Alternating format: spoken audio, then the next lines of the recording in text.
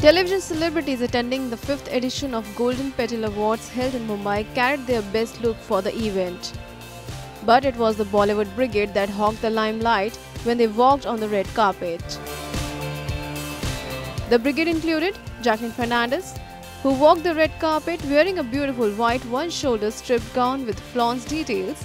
She paired her dress with gorgeous floral Jimmy Choo sandals and dainty arm cuff and earrings. She was happy to pose for the paparazzi at the event.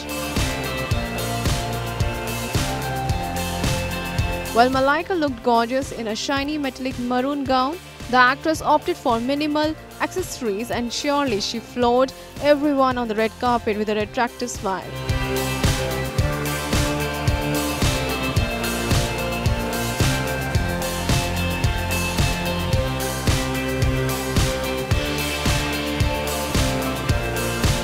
Next on the list is Punjabi Dosanjh, Diljit Dosanjh, who was looking handsome in simple blue suit.